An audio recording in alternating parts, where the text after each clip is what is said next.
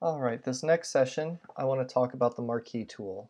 Similar to with the arrow tool, you really need the info box to get to the settings of the Marquee tool. The Marquee tool is a lot simpler than with the arrow tool because there's really just this single floor method or all floor method. There's no way to isolate out specific floors using the Marquee itself.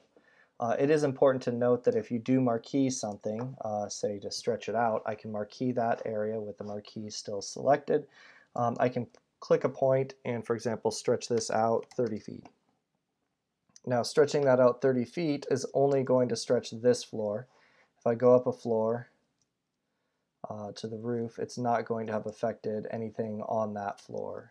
Here, these slabs are visible on multiple stories is the reason that those are showing up. So it is important to note if you're using the bold marquee that you are going to impact all floors. One thing that I do frequently is I'll draw the marquee and then isolate that out, typing F4, and then I can see what stories are being affected and what's visible on each story before I make any changes. So the marquee is great for isolating stuff out. It can also be used in combination with some of the other things we're looking at.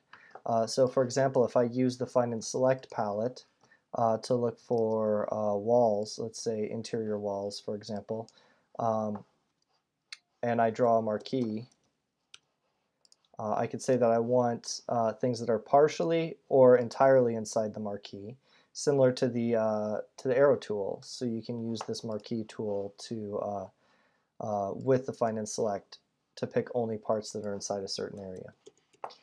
There's also the option for custom shapes with the marquee. But again, just like with the arrow tool, I almost always keep it at the square geometry. And one thing that I do is if I need a custom shape, let's say that there's a curved shape that I need to see, or I can quickly just select this stuff. Instead of with the marquee, going to a geometry and clicking on a bunch of points, I can have a spline and hold down space and click on that spline, and then that marquee will follow that spline area. So you can use that with F4 to isolate out curved areas with the marquee.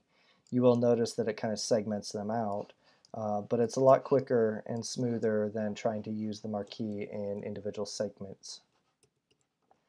That's really about all there is to the marquee.